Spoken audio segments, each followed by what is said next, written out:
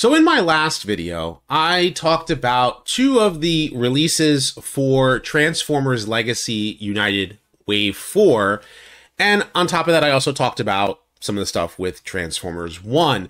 And over the course of the rest of this week, a whole bunch of other figures got revealed, and it's a lot, and I'm excited about quite a few of them.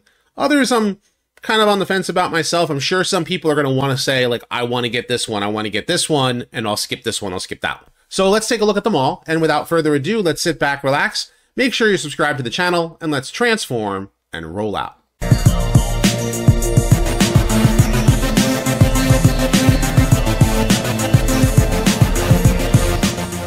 Consider supporting the channel on Patreon, becoming a channel member, or purchase some merch. Links are in the description below. Okay, so as I said, a whole bunch of these figures got dropped, like, quite literally as I was uploading the last video. You know, I had talked about two of them, and then, like, two more dropped, and then yesterday, like, the rest of them all came out, and it was, like, a big announcement for all them all. And to be quite honest with you, I'm excited about a lot of it, because I'm sure a lot of Transformers fans are like, I want this one or I want that one. And they all look awesome. So let's take a look at a lot of them. We'll start right away with the Infernac Universe Geocron. If you're not familiar with what they've been doing with Transformers Legacy United, they decided to do these like Rock Lord creatures to do something different. They they transform into rock vehicles, and they are based on different rocks and stones throughout the Transformers universe. But this one in particular is based upon a rock creature in the Transformers Headmasters anime. And I know a lot of people are comparing them to the GoBots Rock Lords, which kind of does fit the theming, except they're turning into vehicles instead of just like transforming into just plain rocks. So I think it is a cool difference. They're not Autobots or Decepticons. They are their own, you know, species of transforming rocks, and they look cool for sure. I haven't been collecting them. I know a lot of people are really excited about them. Next one on the list is the Energon Universe Galvatron. This is the next core class figure, and they are going with the anime colors. So he has the, you know, silver crown instead of the black crown of the original Galvatron's toy colors. And I appreciate that they decided to actually release this, because they did the Energon Megatron in core class, and now they just recolored it into Galvatron. I like this color scheme better, because I always thought the mold should have been Galvatron. In fact, in the Japanese Unicron trilogy, in Micron Legend, he's Megatron. He goes to Power Link's Megatron, like he's like a powered up version. And then in Super Link, which is Energon, he becomes Galvatron, and then he becomes, I think it's like Grand Galvatron, right? So, or General Galvatron, and then he becomes like Master Megatron and Master Galvatron in Galaxy Force. And yes, they, you know, you could say that they don't connect, but all three series, even in Japan, are supposed to connect. Either way, looking at the vehicle mode, I think it looks a lot nicer, you know, having that like space jet with a tank like riding on its back is kind of neat. I know it's like a one single piece. I do wish it was colored, but in robot mode, it does look very nice.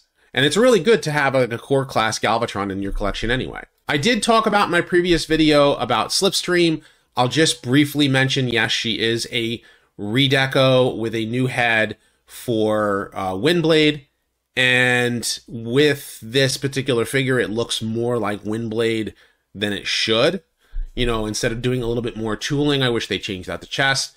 I have seen some, you know, a teaser image of, you know, from Non-F Productions, who does like a lot of like add-on kits, and they might be doing something where they might change out the wings and the chest plate for Windblade, so it might be really worth it. I did ask my daughter if she, you know, likes the figure itself. She's like, she didn't even recognize that it was Slipstream. She's like, what? Why is it a purple Windblade? And I said, nope, it's Slipstream. And so she didn't really recognize the character, which it's kind of telling when, you know, if you don't recognize a character, I think it's kind of important. And then, of course, looking at her vehicle mode, it really does just look like a purple Windblade. I also talked about Quake in my last video. briefly just talk about this real quick. I was thinking about retool potential for him, and the first thing that came to mind was Guzzle.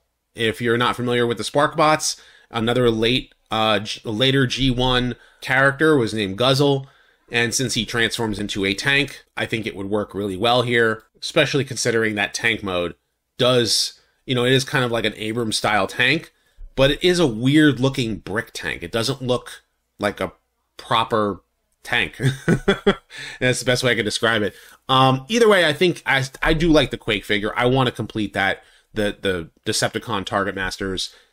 The brick is all right. So I know a lot of people are really excited about this. They are doing Transformers Animated Universe The Motor Master. And yes, I understand that they are using just Motor Master for the character, for the trademark reasons, but his, the name was The Motor Master, and the reason why he was called that was because it was kind of like part of the whole show with him. He's kind of based upon, like Hulk Hogan or the Macho Man Randy Savage. So that's the reason why for the handlebar mustache. But I'm also glad that they decided to keep that style head, because it does work on this body. And the vehicle mode looks really nice in these colors. That being said, I'm very happy for animated fans. They're getting a lot of love for a lot of the Transformers characters out there. And this goes to show you that that animated was really appreciated by a lot of fans. And I wouldn't be surprised if we see the other animated Stunticons, all things considered, since they already did the Motor Master here. I am not a big Unicron Trilogy fan, but I am happy that they are doing the Power Lynx Megatron, or as he's known in the US, is Armada Galvatron. And this color scheme, I actually like this color scheme in robot mode a lot better. The tank mode is okay, but, I do appreciate that they've released him in these colors. And I also think he looks better with Tidal Wave. So the tank mode itself is, it's that creamy color. Does look a little weird, but I know a lot of fans really like it, for who are Armada fans. So, especially considering like this is what he looked like when he fought, Optimus Prime in the final battle in Armada. So now in Legacy Evolution, they did release a Metal Hawk figure, and I did do a retrospective on his character. So I didn't expect them to do a redeco of Metal Hawk just in toy colors with like the darker grays for Legacy United. But that's what they've decided to do. And I do like the darker gray for the jet mode, but I'm happy with what I already have. This is more so for the people who missed out on Metal Hawk the first time around. But then it got me thinking, where can this Metal Hawk retool or recolor potential? Really got me thinking. And then they've decided, and I'm going to skip ahead here to the Challenge of the GoBots 3-pack that they are releasing for Generation Selects, which this is based upon that Takara wave of recolors that were GoBots that came into the Transformers universe and took on Transformer bodies. So that's the reason why they look like what they look like. And so you have like Treads, because Takara released this set way back in the day, and as you can see, you had Bugbite, and you had Treads, and you had Pathfinder. Again, I'm not the biggest fan of this entire set. I do like Bugbite. I think it really works as a villain. And, I do have the Bugbite figure, but I did not get the 2-pack for Puffer and Road Ranger.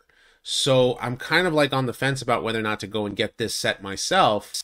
All things considered, having a blue Cosmos, I'm sure some fans would like that.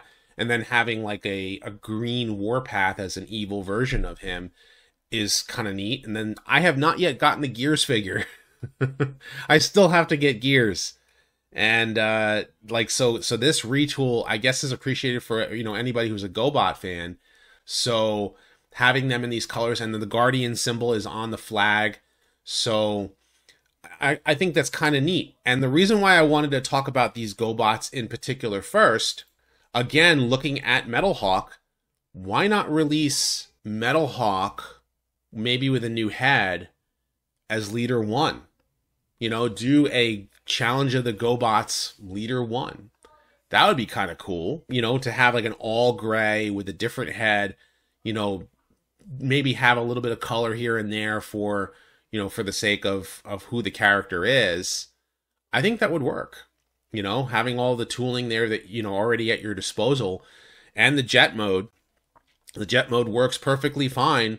So you get a leader 1 out of this character, you know, another retool potential. So I think that would be a kind of neat idea. You know, at least that's my opinion. Now, here we have the Legacy United Leader Class Soundwave. They are re-releasing the Netflix figure. Now, I still believe that Hasbro wants to release a Studio Series 86 Soundwave based upon statements from Evan, but that's his own wish fulfillment kind of thing. They're using the core class Soundwave in cassette mode, you know, on the box art, which I kind of think is like, you missed out there, you kind of messed up there, but that's all right. But the reason why this set is going to be sought after by a lot of fans is because of the cassettes that he comes with. So not only is it just a re-release of the Netflix Soundwave with additional paint apps and making sure that the yellow for the chest and the stripes here match, the cassettes that he comes with, you've got Ravage, you've got Rumble in a more toy accurate color for the quote-unquote Frenzy, and then you've got Buzzsaw, which is going to be highly sought after. A lot of fans wondered, like, when are we going to get Buzzsaw? Are we ever going to get Buzzsaw? Are we ever going to get Buzzsaw? So the Netflix Soundwave is coming as is, and so a lot of fans are happy about that. The Ravage mold, I've never liked this Ravage mold. I really want to see them come out with a better Ravage figure, like a really good, like, accurate Ravage, because I never liked the head sculpt. I never liked the way that the legs are and what have you, but I do appreciate that he's in all black. It looks kind of weird to me. And I do like the toy colors on Rumble. So, you know, I'm sure some fans would want to get, you know, who missed out on Rumble will now be able to get them. And I think the whole reason why everyone's going to buy this is for Buzzsaw. But also because, well, they want a Soundwave. Netflix Soundwave was going so high in the aftermarket pricing, and they had to wait until the, you know, exclusivity deal had left them with it. So the other thing to take note of, and I've seen in the promotional images that you really can't see here, is that they did paint the forearm silver, and it does have a red stripe, you know, on his arm. So the Netflix figure does not have it that way. So there is a difference between this figure and the Netflix version of the figure, but I still think it looks great. The joke behind this toy is, hey, I want Missing Link Optimus Prime. Well, now you can get Missing Link Optimus Prime at home. I've heard that joke used a lot, and this is a more toy accurate colored one. So he's got the yellow eyes, he's got the silver chest, you know, the silver you know, bumper the way that it is without the yellow on his waist. But this is a smaller deluxe class Optimus Prime. Comes with both rifles, a cartoon, you know, accurate one and a toy accurate one, and his battle axe. And it is a smaller version of Optimus Prime. So he actually only stands like, you know, he doesn't stand that tall next to even G1 Prime or Missing Link Prime. But it is nice for people who just want a simple G1 Prime in their collection at an affordable price. That's really what it's about, you know. And the smokestacks are removable. So are the, you know, of course, obviously he has the axe and what have you. And he's just as posable, I think, as Missing Link. So definitely worth it for fans who couldn't get their hands on the Missing Link figure. But for myself, I'm probably going to skip it. Repaint and retool potential. I wouldn't be surprised if we see a Nemesis Prime out of this guy. I wouldn't be surprised if we see a armorless Ultra Magnus out of this guy. Tons of recolor potential. I would definitely get it if it was an Ultra Magnus recolor, for sure. You know, maybe it might be compatible. That would be kind of neat to make an Ultra Magnus that's compatible with the Studio Series 86 figure, but that probably wouldn't happen. Now let's talk about the highlight for a lot of people. If you are a fan of the UK comics, then you will be very, very happy that they've decided to do this. This is that part of that special capsule of figures where they already had Grimlock and Shockwave and, you know, Straxus. I really want that Straxus figure. But now they are doing Emirate Zaron and the Autobot Flame. If you're not familiar with them in the UK comics, Emirate Zaron was the founder of the Wreckers, which is like an Autobot elite squad. Like, it's almost like the Autobot Suicide Squad in a way. Then you had Flame, who was an Autobot scientist who went crazy and eventually became a villain and even, you know, rose the dead, so to speak. He completely went out of his mind. And it was a big part of the UK comic books. And their vehicle modes are But remember that Emirate Zaron never transformed. So they actually made it so that you had to parts form him in order to actually turn him into vehicle mode. And that's done on purpose because his whole shtick with his character is that he's kind of old. He's almost as old as Alpha Trion is. And he can't transform. He doesn't remember how to transform, and it could actually be dangerous to his health. Flame actually transformed into an actual tank. And so here, it's because of the molds that they're using. So they're using Reflector as the mold for Emirate Zaron, and they retooled the chest a little bit, and that's the reason why the vehicle mode is the way that it is. And then Flame is using the War for Cybertron Megatron, which is why it's that hover tank instead of a regular tank. And I do think it works. I know for a fact that like Sixo, who is like a big, you know, Emirate Zaron fan, even uses it as his avatar, really loves the character of Emirate Zaron. He actually not only was in the UK books, but he also crossed over into the US books because he eventually kind of like was taken over by Primus in order to unite the Autobots and Decepticons in their fight against Unicron. So it is a big deal for this particular set. I think it is very, very cool that they have decided to give an honor to these characters here that you never saw that you'd see, you know, figures for. I do want this set, and I want Straxus, you know, quite a bit. I do think that they're very, very nice, cool looking figures overall. I know a lot of people are looking at Flame and saying, oh wow, he looks like Hot Rod, and I'm like, I get it, and I think that's kind of like to his detriment, but you know, it is a character that they created specifically for the UK books. So a lot of exciting figures coming out. Not everybody needs to get everything, and I think that some people are going to be picking and choosing about what characters they want, and I think that's not a bad thing, all things considered. I think that the Optimus Prime is really good for, you know, those who want an affordable one in their collection. Finally, people can get their hands on Soundwave. I'm sure that figure is going to sell out like crazy. Motormaster is appreciated for animated fans. You know, the Armada and Unicron trilogy fans are getting a lot of love with the Galvatrons.